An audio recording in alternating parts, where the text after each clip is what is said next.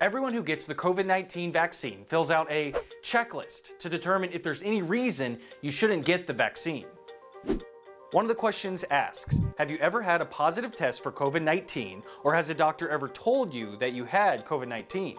So what happens if you get COVID-19 after your first shot?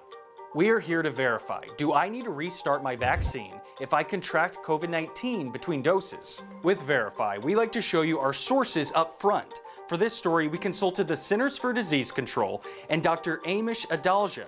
He's a senior scholar in infectious disease critical care and emergency medicine physician at Johns Hopkins University in Baltimore. If you catch COVID-19 between your 2 doses, you should self-isolate for at least 10 days. You want to make sure that you're not contagious to people that are vaccinating you.